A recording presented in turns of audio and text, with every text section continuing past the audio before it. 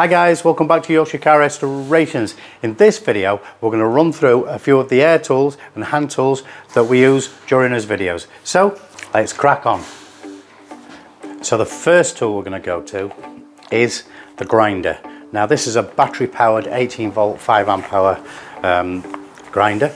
It does hold a charge for quite a long time, and you can use either the flappy disc, the grinding disc, which does take metal off really quickly, that, or the cutting disc.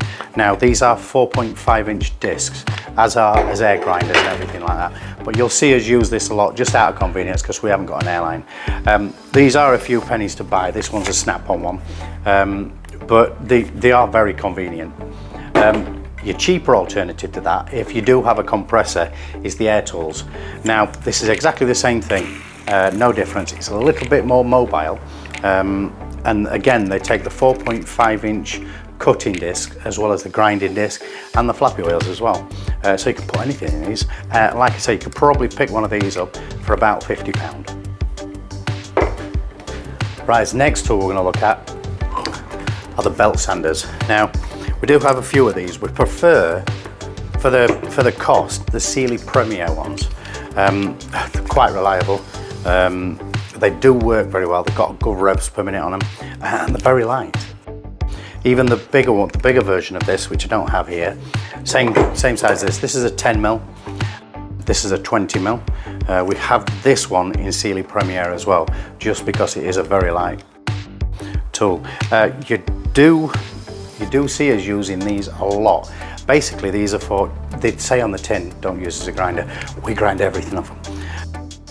They're definitely a good tool to have. If you're only going to buy one, you could probably pick, I think, well, you can pick one of these up, I think in a silver line or something like that, for about £35, and that lasted me 2 years, the last one I bought.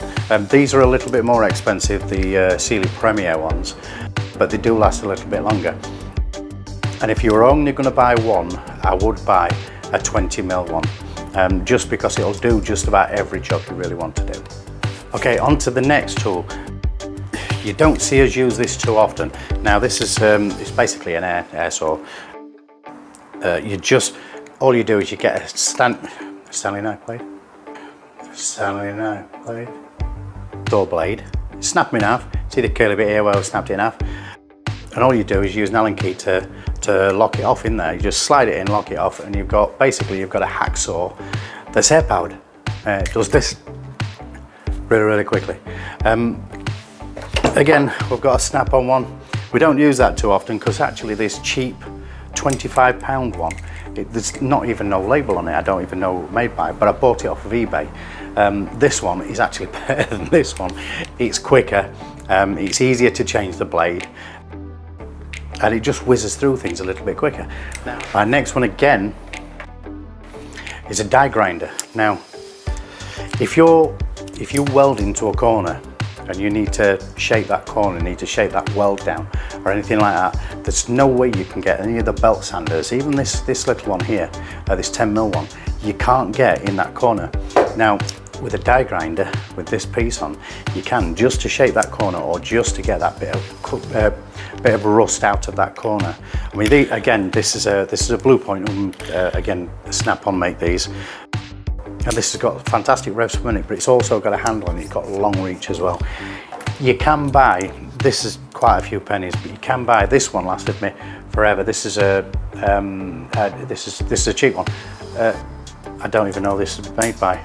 This is Silverline, 35 quid. Again, eBay. And it still works. There's still nothing wrong with it. It's just this one's longer. And this one has lasted me, what is it now, about 4 years, and it's still going strong. Nothing wrong with it. So these do last you a long time. Right, next on the agenda is this little air tool. I mean, this is just a 90-degree. It's basically, it's one of these in a smaller case, but on a 90-degree. So the revs per minute on these, like die grinders, are really quick, and there's a multi-varied tools that you can put in this end as well. And it does, I mean, again, this is a fairly new addition to our tool collection. and this we use for things like round window surrounds, again in hard places to get to, or if we want to be gentle with the metal and just take paint off or polish it up or something like that. You can get more abrasive discs for this, but we use other things for that. Usually one of these with a flappy disc on it. Again, you can get most of the tools like the flappy discs in single 80 grade, absolutely anything, as well as right up to polishing tools for these. But tool for the job, we just use it basically for hard to reach areas, and usually just to prep surfaces, things like that. We don't use it as a grinder. Our next tool is the nibbler.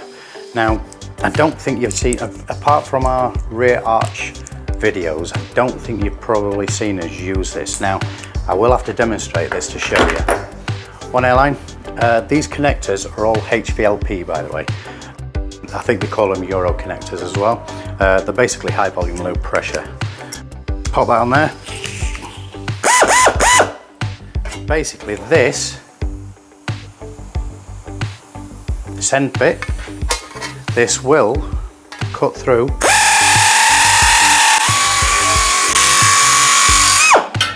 any steel.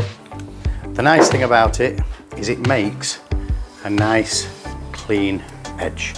No distortion, no wobbling in the panel, apart from my wobbly line. No wobbling in the panel or anything. And again, this one is again made by Blue Point, but you can pick these up for about, again, 30 quid off eBay. So, right, this is just a slitted disc, and we can get really hard to reach areas and just chisel around corners and things like that. You won't see us use this very often, because usually we can get in with this. So this only comes in handy if something's too small for us to get to. But when we do need it, it really does come in handy. Again, you can get the bits and the chuck to fit the die grinder, just so you can put these in. So you actually just need one tool. You don't need two. You can use this die grinder, cutty disc. You can even put flappy disc in these.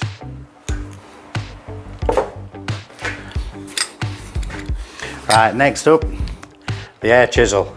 Now, you don't need one of these. They are very handy if you're doing a lot of stripping down, parting panels, spot welds, things like that, or just chiseling rust out where you do need them. We do use this quite a bit. Hence, you do need a fairly good one if you're going to use it heavily like we do. We use it all the time. This is a Blue Point one. Yeah, Blue Point. This has got the quick release chuck. The other ones are spring-loaded chucks, but it's essentially the same as all the rest. All it basically does, it's a hammer motion in here, and it's just hitting my chisel. That's all it's doing. Right, last but not least is this little baby. Now again, you'll see us use this all the time. All this is a set of pins, and basically it's doing the same motion as this, but with lots of pins. So what that does, if we use this, you'll kind of see those pins jump up and down, and if we've got a rusty panel, basically cleans that panel off. You just get down to the rusty metal, and from there you can either cut, clean or treat. An airline blower end. Again, very self-explanatory. Pop it on. You just blow things off. Nice and easy. Also, what we're going to add in this video is the clear spray that everybody keeps asking us about. It's Miperox. Basically, this is an anti-rust spray. It's got a rust neutralizer in here. So if there's any surface rust, very similar to this panel we did here, and all you do is that's it. That's all you need. And what that'll do is that'll soak into the surface rust, and it'll neutralize that rust dead in its tracks. From there, you can put a coating over the top of that to stop it dead in its tracks. We also get asked a lot what the sealant is that we use. Now, our preferred sealant, we can't always get hold of this from our tool man. So we do sometimes use a cheaper alternative, almost exactly the same. If you're just sealing things like weld, small holes, pinholes that you may get between welds to keep water out and keep everything watertight, this is what we prefer to use, but you can use the cheaper one for that. Just seal it all off, just seal over the top of your welds with U-POL Tiger Seal. Fantastic product.